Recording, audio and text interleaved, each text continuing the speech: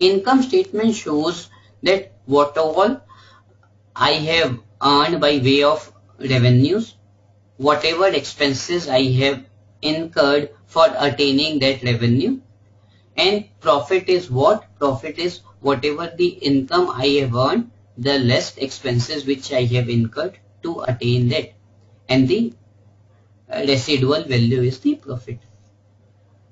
This is one of the standardized format of or a pro forma of income statement, where we'll says that the net sales are there, other operating income is there, total income. For example, if I am in the business of steel, so selling the steel will be my net sales. But in the process of making steel, there is also a production of say scrap or a slag. So that comes the part of the other operating income.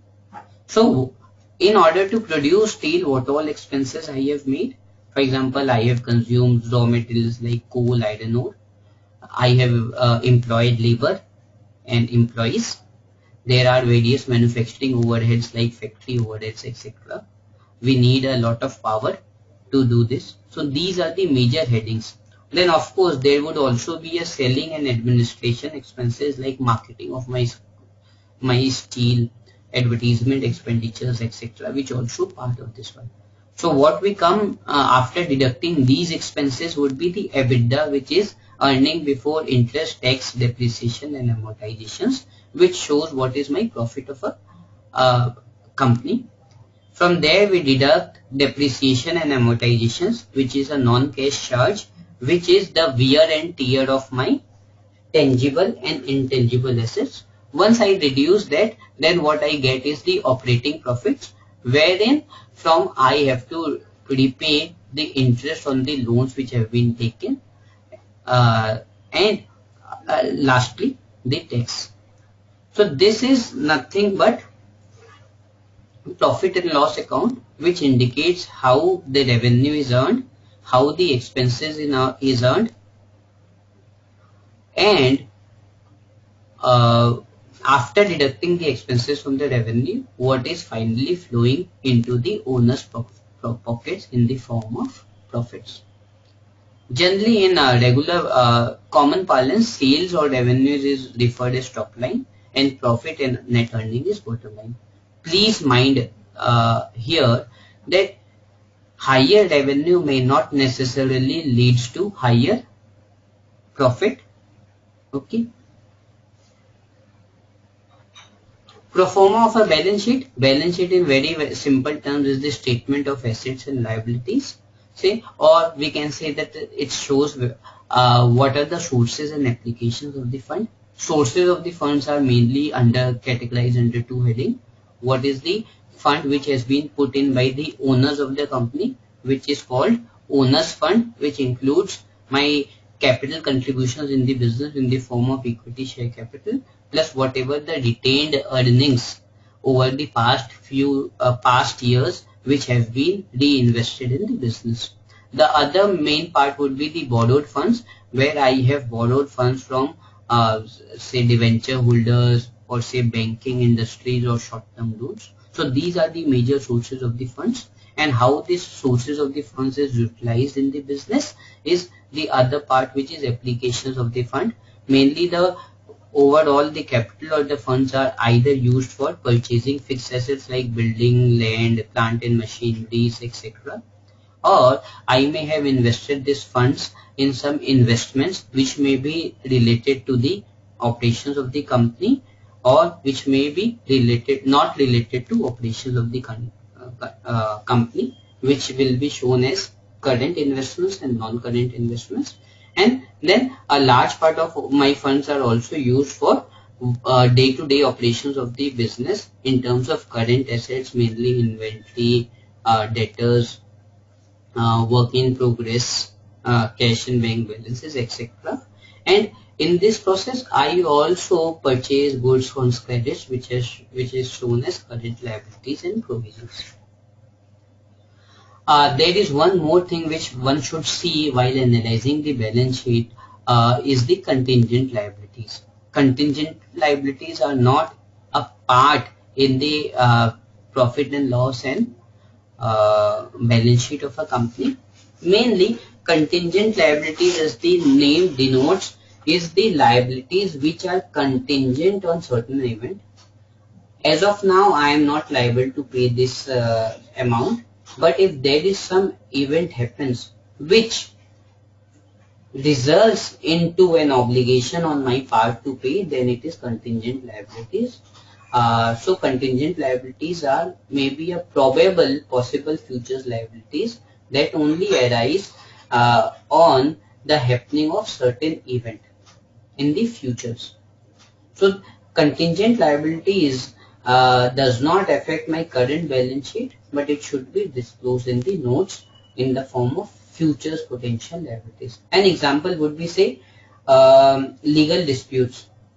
I have seen almost in all balance sheet that there is a legal tax liabilities, whether it is income tax or sales tax liabilities. Say suppose the tax authorities have demanded you some payment, and you feel that this payment is not, I am not required to pay this. Okay, so you have contested in, say, legal court. So the liability of you paying to the income tax would be contingent on the court order.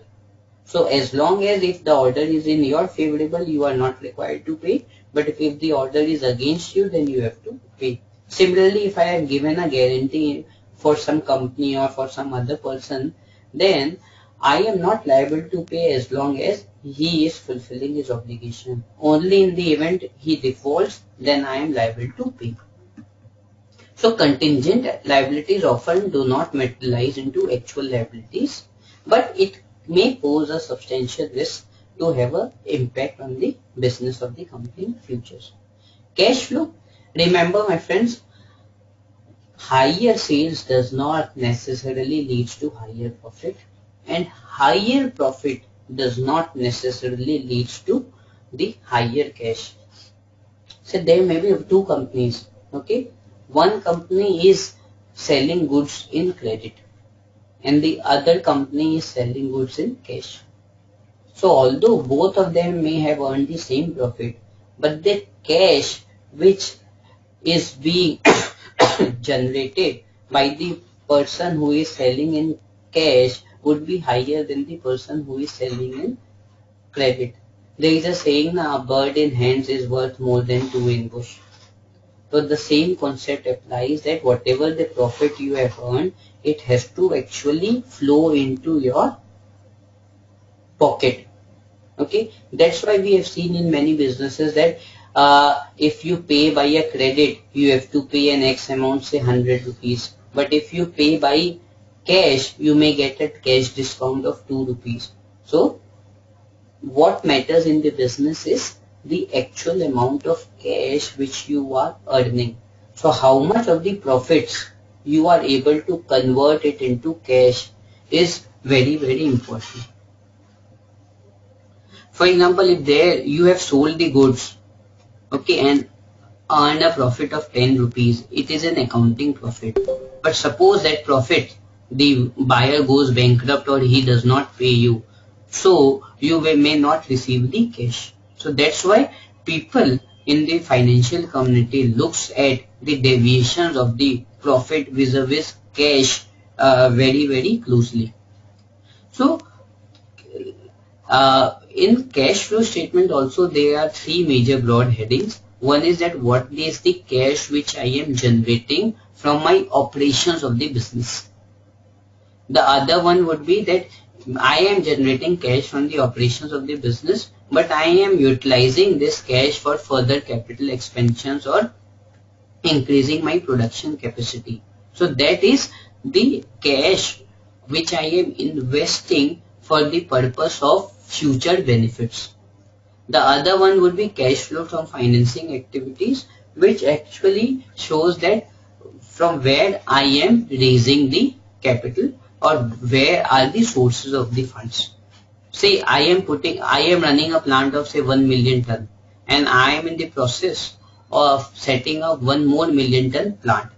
So for that, the amount of investments which would be required for setting 1 more million ton plant can come out from my existing profits or past profits, or for that purpose I may need to borrow the capital either from outside or from owners. So that is cash from financing activities. See, till this time we have given you a brief of what all financial statements which you look in the annual report or balance sheet of a company. Apart from this, you also have to see the notes and schedules to the accounts, which gives you a detailed breakup of individual items. For example, in other expenses, there would be many subheadings which is given in the notes and schedules to the account.